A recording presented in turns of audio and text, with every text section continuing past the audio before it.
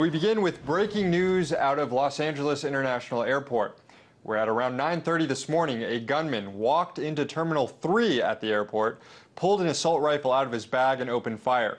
He continued firing his gun through the security screening area, making it fairly far into the airport before he came under fire from law enforcement officials and was taken into custody.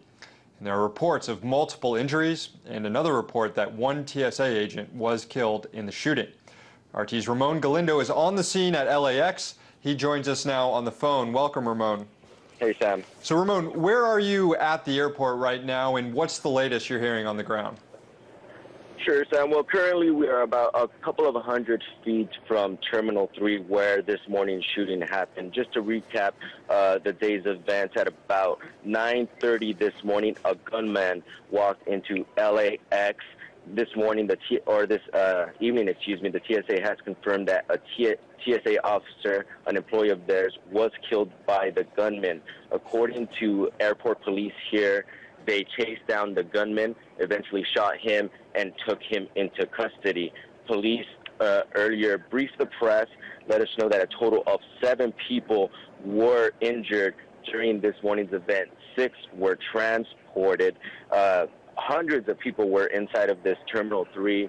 I'm looking right now. Dozens of planes are still stuck on the tarmac. Air traffic has come to a complete stall here at LAX. And as I said, several people were taken to the hospital after the shooting. Details are still streaming in, but that's so far what has been confirmed by authorities here. So we're getting reports of this TSA agent who was killed. Do we know if the TSA was a target here? Do we have any more information on the gunman other than the fact that he was wounded and taken into custody? It's still too early to tell what sort of motives. The only thing that we're hearing from witnesses who described him as a white male, besides that, no ID yet on the gunman himself. Police will only say that they chased him down, shot him, and have taken him into custody. What's the state of the airport right now? Is it on lockdown? Is there confusion of what people? I mean, I imagine people go through security checkpoints and then suddenly they are fleeing gunfire and they end up running onto the tarmac or into unauthorized areas, hiding even behind wheels of airplanes. How does the airport then rescreen these people, open up the airport back up? What's the process there? Well, currently I'm at Terminal 2, just a few hundred feet from Terminal 3 where the shooting happened. Just a few hundred feet away, there are hundreds of people waiting in Terminal 1, waiting to be rescreened. Some of them had already gone through security. Some of them had not.